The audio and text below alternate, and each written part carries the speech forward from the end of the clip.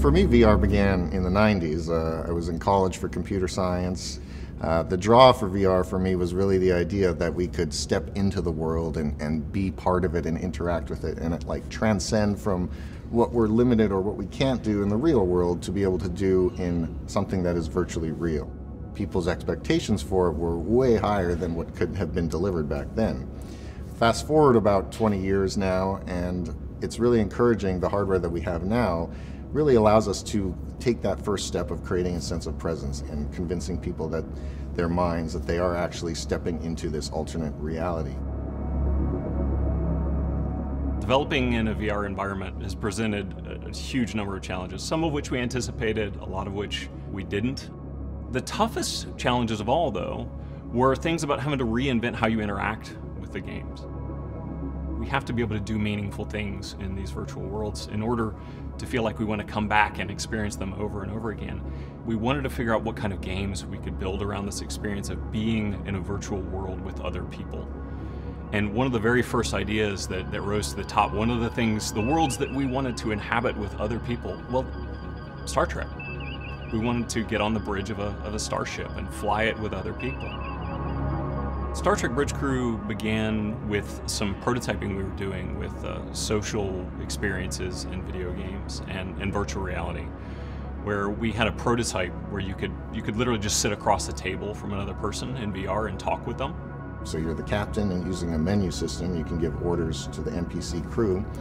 And that's very cool in a different way. You're still living that Star Trek fantasy, but you know, VR is about being as real, as virtually real as possible. So that menu system was just kind of like our, lowest common denominator way of approaching the problem.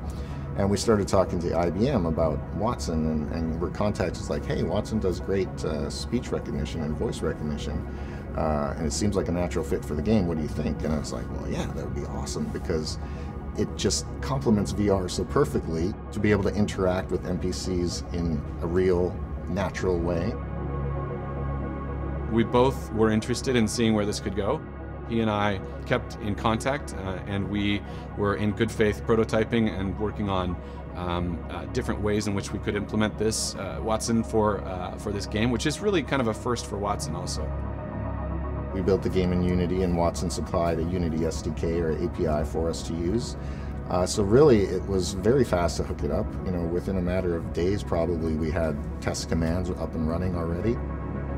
It wasn't until we started working with Watson that it clicked, that we finally had a technology robust enough that players could use their voice. The captain could just speak to a human player or to an AI and get the expected result. Fire on my target. Helm, full speed ahead. One hull destroyed. All right, did we get them?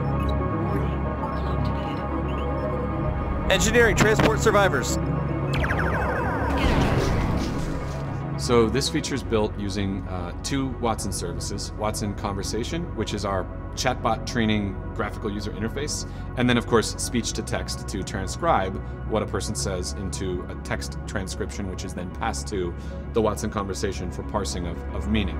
Approach my target, full speed ahead. Say, raise shields, full speed ahead, full power to engines, red alert, whatever you want.